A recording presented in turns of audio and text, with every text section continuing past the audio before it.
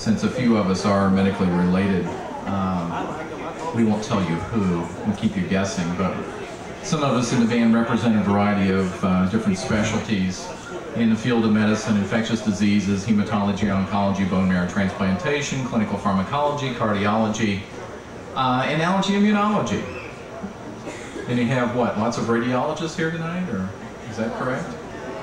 No? Close.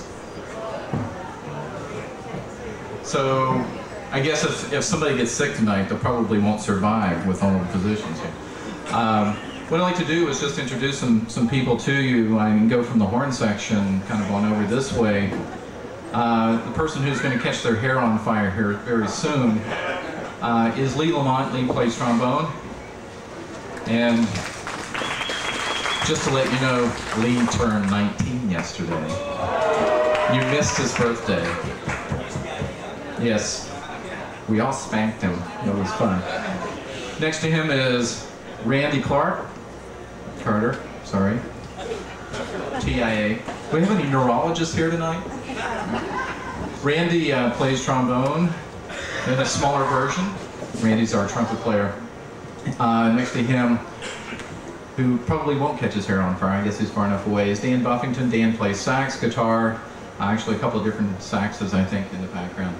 And next to him is John Hemmons, who also plays sax, guitar, and a variety of different saxes, as a matter of fact. Next to him, Ed Stewart. Ed plays bass, guitar, vocals, two vocalists up front, Walter Marchek, or I can make up a new last name for you since I just did it for Randy, and two vocalists in the back, Mitch O'Hara. Mitch plays drums and vocals. On this side, Jeff Toney, who, interestingly enough, has the same last name as me, and I don't know how that happened, since we don't look anything alike. And to me, my name is John. I play guitar and attempt some vocals. So what we would like to do, how many of you have seen a new Arnold Schwarzenegger movie called Junior? How many of you have really seen it but won't admit it?